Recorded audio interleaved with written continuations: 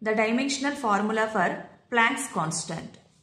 Relation between energy and frequency is E is equals to h mu, where E is energy, h is Planck's constant and mu is the frequency.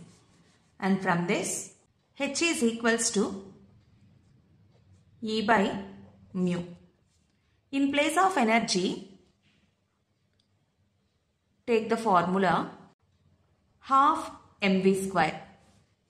Half is constant, mass unit is kg and velocity square is there, meter square per second square.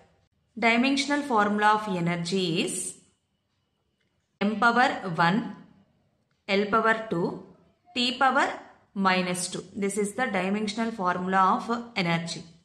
And frequency is the reciprocal of time period.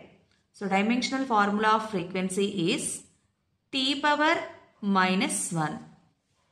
Now here in place of energy, m L square T power minus 2 by in place of frequency T power minus 1.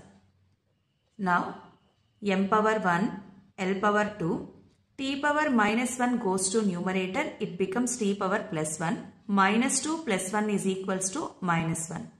So T power minus 1, m power 1, L power 2, T power minus 1 is the dimensional formula of Planck's constant.